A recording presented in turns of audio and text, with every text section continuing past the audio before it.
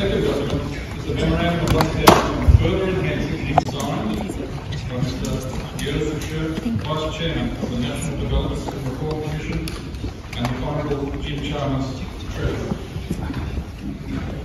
Well, it's typical, right, with these events, especially if they're attaching importance to the friendly facade that they're, carefully staging, that voices of discord or, the presence of someone who's a bit controversial not harm that.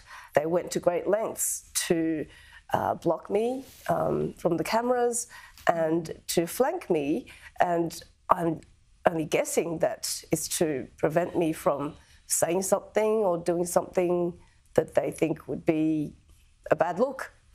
But that in itself was a bad look.